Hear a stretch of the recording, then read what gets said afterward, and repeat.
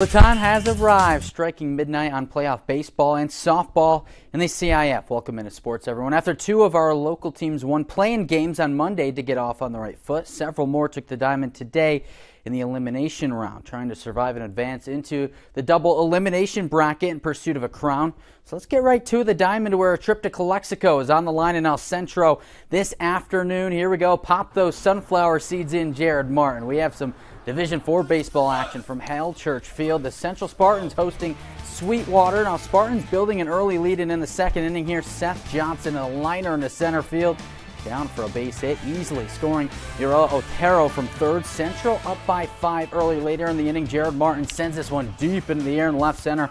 Got some pop, but just got under it though as it's reeled in, and it does advance the runners over to second and third, but that would be it for Central in the second inning. Now Nico Viesca on the hill with a comfortable lead, runs into a bases loaded jam in the third, but he digs deep and gets the batter to swing through to avoid any damage in this one. Still a shutout. Bottom three now. Ralph Salamp leading off, squeezes a chopper through the left side to try to get something going. The Spartans would pat it, but they would strain him on second. Still 5-0 Central in the fourth, and Viesca now dialed in. Look at the backdoor bender to sit one down for the second out. Next batter, let's roll with the fastball in the outer half. Gets another one to swing through it. Viesca cruising into the late innings, and now Central using the bats to pull away. 2 on, and Diego Acuna rips this one to left. Otero and Johnson each coming to score, and look at Acuna hustling around and in the third.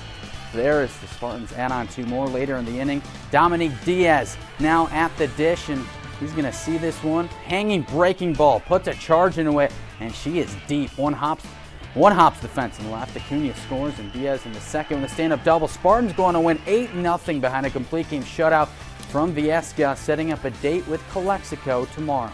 Feeling good, we're feeling confident. We feel like we can do what we did today and go out there, hit the ball into play, let our fielders do work, and I feel like we can go all the way.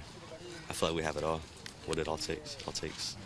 We're starting to gel, and we just want to keep that momentum going. You know, it took us a while to get this camaraderie and desire to want to play with each other, and they're coming along, and this is the time we need to have that come together.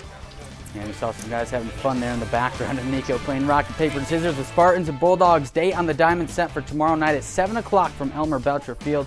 And Calexico winner moves on to the next round, while the loser falls to another elimination game as they have to claw through the bracket.